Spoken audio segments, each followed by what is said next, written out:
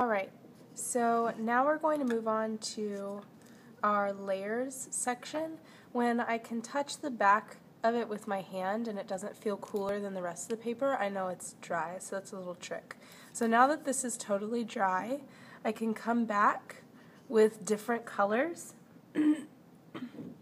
So maybe I have a little bit of green, and I can come back and put details on top of that yellow. Maybe I want like a vine or something. So because this is totally dry, I can do that as long as I don't have a lot of water in it. I could also come back and create maybe a gradation like I did here with the fade. I can do that here, but with a different color. And now instead of fading all the way to white, it will fade to yellow or yellow-green if they kind of mingle together. So it's best to do this kind of with analogous colors. So there is that option. Next I will go to the resist method.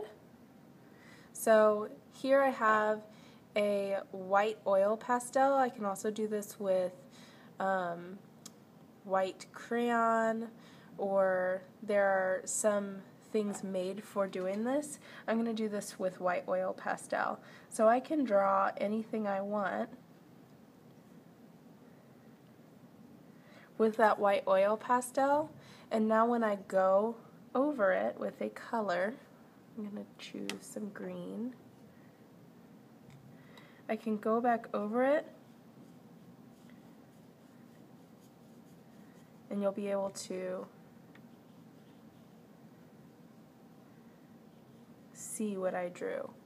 So you can kind of see that I drew a heart there with some arrows. It's best to press really hard with the white oil pastel and to not go over it too much, or it will kind of start to break it down a little bit. It also works best with darker colors. Maybe I'll go in with some blue so you can see it better.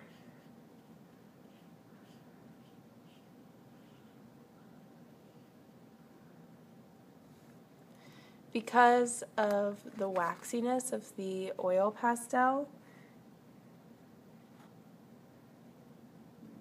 it resists the water, and then you can see your design through it. So now I have my last two techniques. I have my salt technique and my straw. For the salt, I'm going to put down a layer of color. I don't want too much water here. Put down some color. I'm going to wait for that to dry just a little bit. You have to wait for it to dry to just the right point. The trick is when it doesn't look shiny or wet anymore, but not when it's totally dry. So I'm going to wait for that to dry a little bit. I'm going to move over to my straw technique.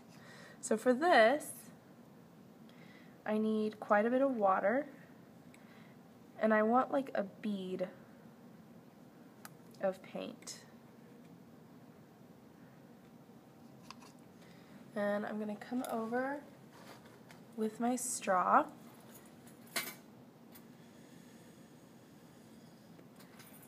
and create that straw technique. Now I can go back maybe with a different color. I have some red now.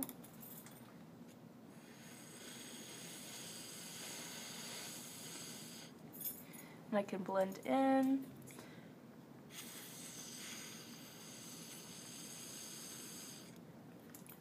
Or I can kind of, sometimes you gotta break it a little bit.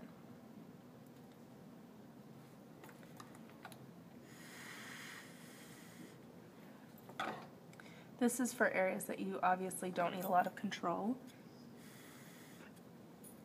I went into my other area a little bit, that's okay. So now that's the straw method. You can use that for maybe some veining in your bell pepper, etc. Alright, so this salt area is just about dry enough. And I'm going to go in with some salt. This is table salt. I'm going to sprinkle some of that salt onto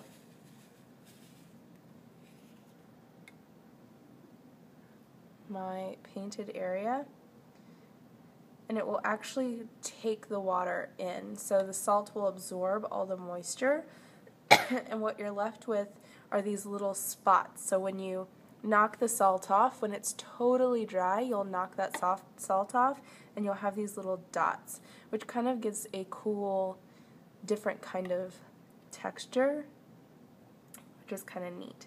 So here's the end result from something that's dry. You can kind of see that it has that spotted technique, which might be cool for that pulpy bell pepper look. So those are the 8 different watercolor techniques that you're going to be working with. For the bell pepper, you will choose 4 of these, and you'll use any of those 4 for your bell pepper piece.